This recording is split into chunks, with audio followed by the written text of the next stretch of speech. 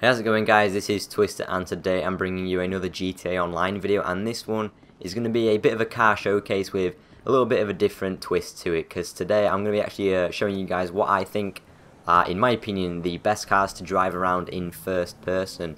So before I actually get into this video, I want you guys to comment what are your cars to drive around in first person, because I want you guys to do this before you actually see what cars I've got in this little countdown, to see how the cars we have basically compare to each other and see which different cars we've selected.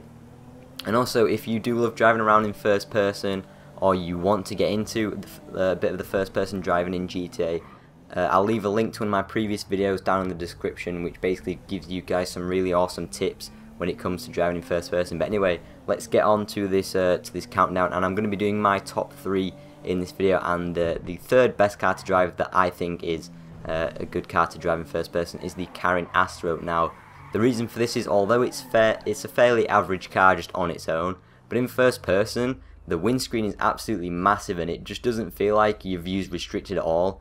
So you can just see pretty much everywhere, and it's actually quite a pleasant experience driving in first person. Like I said, although the car's nothing special itself, in first person it is actually quite relaxing to drive, and it is just quite a nice car to drive overall, so that's a pretty good one. Next up, in the number 2 spot, which is I think the second best car to drive in first person, this is the D-Class Rhapsody. So this car is a really awesome compact just as it is, but similar to the Astro, when you go into first person, it's just such an unrestricted car, and you can see pretty much everything. Like, once again, the windscreen just seems absolutely massive on it. So when you're driving around in first person, it's just really good. You just get to see everything, and that's what I think is good about some of these cars in first person, that a lot of the time you are restricted. Your view just seems really restricted when you're in just like any other car. But these cars in particular that I've chosen really focus on having a view that's not as restricted as basically many of the other cars in the game. So I also want to see if you guys actually prefer driving in first person. I don't really expect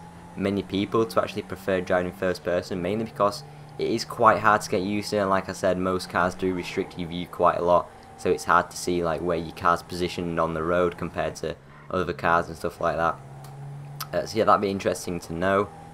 Also, this Rhapsody itself, it's probably the best compact. I mean, some of you guys might prefer driving the Panto, but in terms of first person driving, I find the Panto quite difficult, because you can clip like any other object, such as another car, like a lamppost or just bins on the side of the road or something like that, and your car will go flying, even if you just clip them slightly while going somewhat at high speed.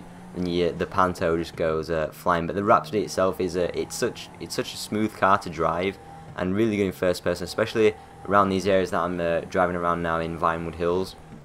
I think these roads suit this car in particular quite well when it comes to first person. So that's why I do like the Rhapsody. But now in the first place as the car that I prefer the most in the game to drive in first person, it is the BF Bifta, the little June buggy go-kart, however you want to call it. But yeah, this one it's probably the best, and it's probably the most fun as well. I mean, like I said, it's got like a little bit of a roll cage, I guess, around the top of the actual vehicle, and you can just see everything. Like, that's the only thing that's kind of blocking your way, and even that in itself, it's not too much blocking your view, and you're restricting your view, and it's so fun to drive off road. It's you can like feel every little bump, and it might be a little bit off-putting in this video if you guys do get like a little bit of motion sickness or whatever. But I think it really does add to how immersively this car just fits well in this game, and like I said, just the immersion of driving this car in first person. And like I said, it is so fun to drive off road. All the little bumps, just doing all the dirt roads as you've seen in the gameplay right now, driving up the hills. I reckon driving up and down Mount Chiliad in this thing in first person would just be so much fun. Like, if you had a full lobby and everyone's in first person driving this Bifta, and I just think it would be so cool. I guess another benefit with this vehicle while you're driving it in first person is that you can still actually really identify the colours you've got on the actual car. Like, not many cars, when you're driving them in first person, you can't really see the colours you have on them that well, so it doesn't make too much of a difference to when you're driving them in first person. But this car, you can clearly see that I've got the nice blue and black paint job, which I do like on this car.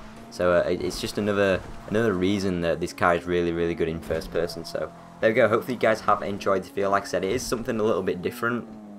But I also think it's something, you know, you guys might have enjoyed this video, and if there's any other kind of like top 3 or countdown videos of the cars in this game that you would like to see, and also leave that in the comments as well, as I'd love to do more of these videos. Definitely make sure you leave a comment saying what your top 3 or top 5 vehicles are to drive in first person, because there's probably a lot more that I probably haven't even got to try in first person, but just from playing the game normally, these are some of the vehicles I just really enjoy driving around in first person.